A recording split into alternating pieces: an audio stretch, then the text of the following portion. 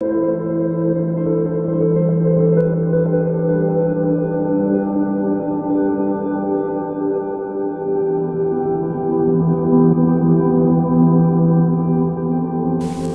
my name's Andres Abeta, Director of Bootcamp GIS.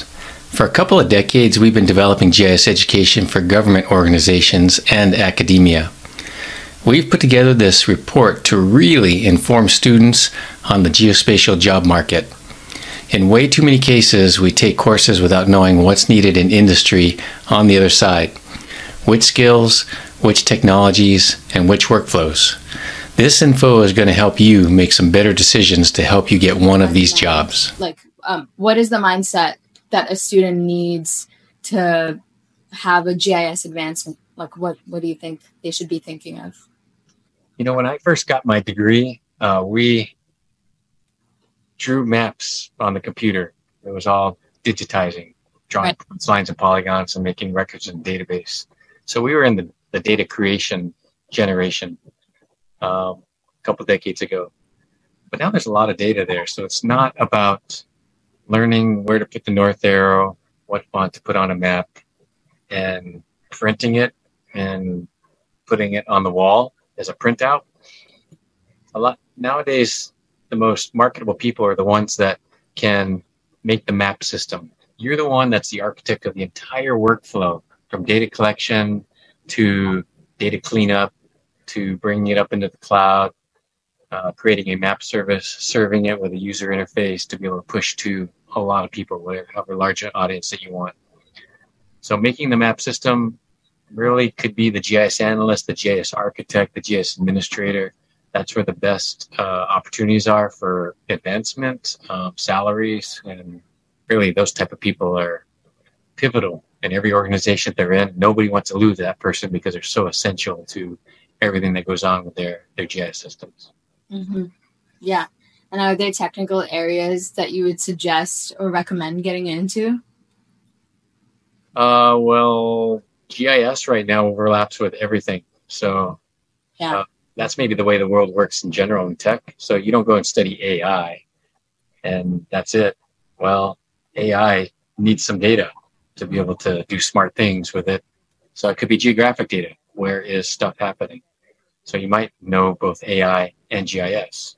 And you don't go just learn to get a pilot license with a drone. You need to do something with the data on this that's collected on the sensor of that drone. So you might know UAVs and GIS.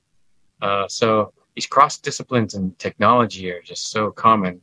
And that's why I think the term solution architect is now out there. Can you put together systems with different types of technology, different software, different requirements, and create an application that's useful for your client? If you can have that behind your name, then you're in good shape. Yeah. And what about rising industry sectors?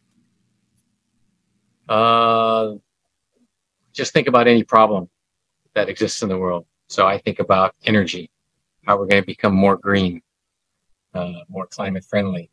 So renewable energy is going to be a big investment, and knowing how to use GIS in the application of energy distribution, green energy, and figuring out where the next solar farm is going to be. That's a good area. Water is a big thing. Out here in the West, cities are big and growing, and there's only a limited water supply. So how are we going to manage that water? Smart cities. So there's the whole area called geodesign and how you apply smart geographic principles in the design of where people live and make it a more habitable and pleasant place to be, community to live in. And recently, like with COVID, you probably heard hey, we can't build enough cars because we don't have certain chips on the cars because that supply chain has been interrupted. Right. And we don't have boats coming across with those particular supplies. So that's going to be an ongoing issue. I think that if I had all the time in the world, I'd really study that heavily and figure out ways to map that out, just really be a good specialist in that area, because everybody needs goods and products. So people that manage its distribution of that want to know where is that along the way before it gets put to the commercial sector for consumption. Yeah, That's absolutely. Very right. Thank you for those insights. That was very helpful. I'm sure every student watching this would be, very interested in what you have to say. So I'm sure everyone got a takeaway from it. And for all of you interested about what Andres does, Andres has a website called Bootcamp GIS, and he talks about, he has a lot of courses and articles that you can read about the GIS industry. So if you're interested, do go check it out. It will be linked in the description